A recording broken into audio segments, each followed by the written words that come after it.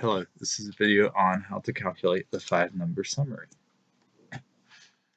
Find the 5-number summary for the data shown. So the first thing we need to discuss is what is the 5-number summary?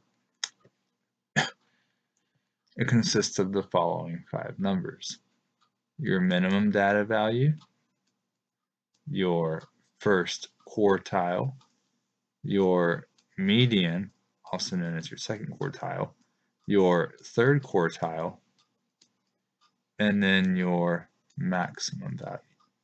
That would be what the 5-number summary is.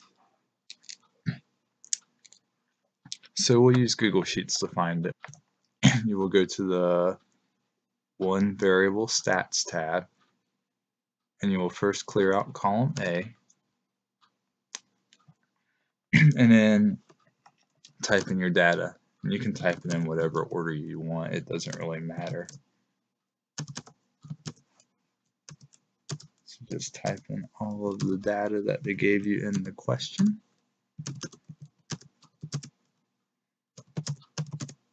You can try copying and pasting it over if you want. If that doesn't work too well, try copying over into Excel and then moving the data over column by column.